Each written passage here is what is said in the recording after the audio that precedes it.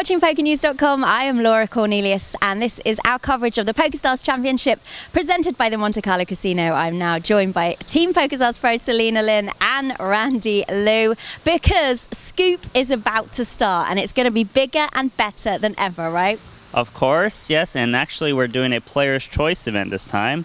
4 different Team Pro onliners, myself included, Jamie, Lex, and Inner Spy. We have a Player's Choice, each of our own format, and you actually get to vote on which one will be the Player's Choice event.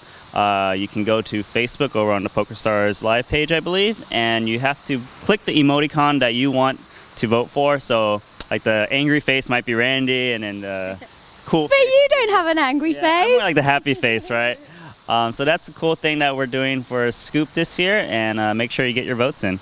Cool. And tell us more about the tournament that everyone's talking about, the Bubble Rush. Woohoo! So the Bubble Rush is a new format that PokerStars have introduced, and I've actually enjoyed a couple of those tournaments myself. What happens is, as it sounds, rush really quickly to the Bubble Burst. It's a turbo tournament format up until then. Once we're in the money, and the Bubble Burst is back to a pretty much standard kind of slow structure.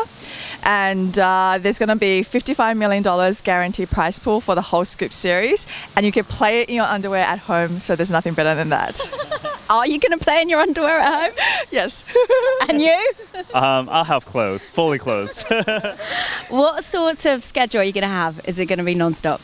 Well, I'm pretty much going to play every single no limit event. The good thing about the Scoop, there is a low, medium, and high buy-in, so I'm probably going to play all of the mediums and all of the highs.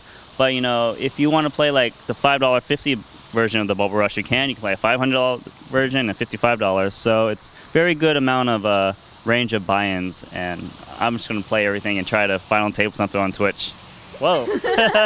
Talking of Bubble Rush, there they are. So sounds like it's going to be fun. Thank you so much for chatting with us, Celina Lin, Randy Lew. Make sure you are in it to win it with Scoop, starting very soon on PokerStars. You're watching PokerNews.com.